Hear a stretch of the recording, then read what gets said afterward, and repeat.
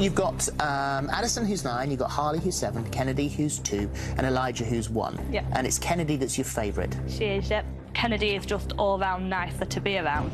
In 2018, this woman shocked the world by revealing she had a favourite child.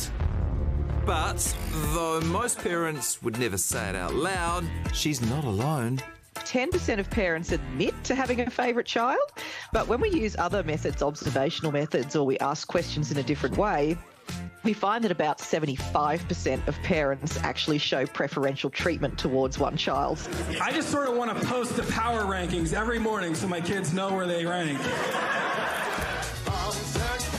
The best route to becoming the golden child is to be born last, or failing that, be just like your folks. The youngest one does come up trumps more often than the other children in the family. But yes, actually how you relate to that child, how much there is a personality sort of similarity between the two of you, that absolutely makes a difference as well. When tennis star Andy Murray met Chelsea manager Jose Mourinho, his proud mum posted this photo with the caption, "The special one with my special one." A sweet gesture, until you realise Andy has a brother. So, what happens when you're the black sheep of the flock? Research shows non-favourite kids can suffer from low self-esteem, anxiety, depression and risky behaviour, which can last all the way into adulthood. Password clue. Favorite child? Ooh. Ouch. Sorry, man. This is awkward. What the what? Really? I think where it gets tricky is particularly where you see parental time and resources being very unequally spent. And in fact, we do know that that can get a little bit nasty between siblings. So siblings can start bullying each other and acting out in all sorts of ways. Any honest parent would admit to having a favourite. All right, you first. Who's yours? Anne.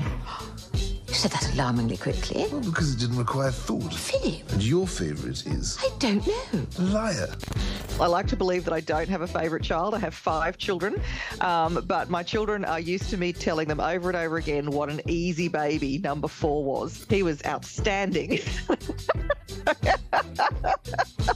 And so I don't doubt that some of those babies that are difficult, and that's in fact what we call it, a difficult temperament, are more likely to fall into that least favourite basket. So, if you do have a child you feel is superior to their siblings, remember, honesty is not the best policy. If you're aware that you have a favourite child, I would suggest keeping that to yourself.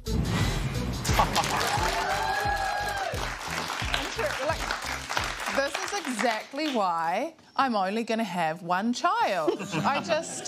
Then she can get her anxiety and depression the old-fashioned way, genetics. Oh, it's the worst. It was getting dark at a playground and we had to go, and both of my kids ran off in different directions, so I had to choose, and I screamed out, "Don't make me choose!" And I chose.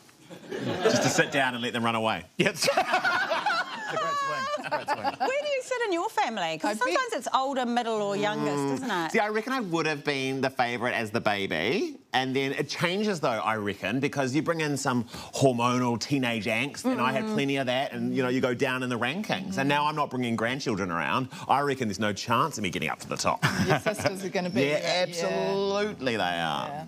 OK, well, you're my favourite child. Oh. I mean, no, my actual child.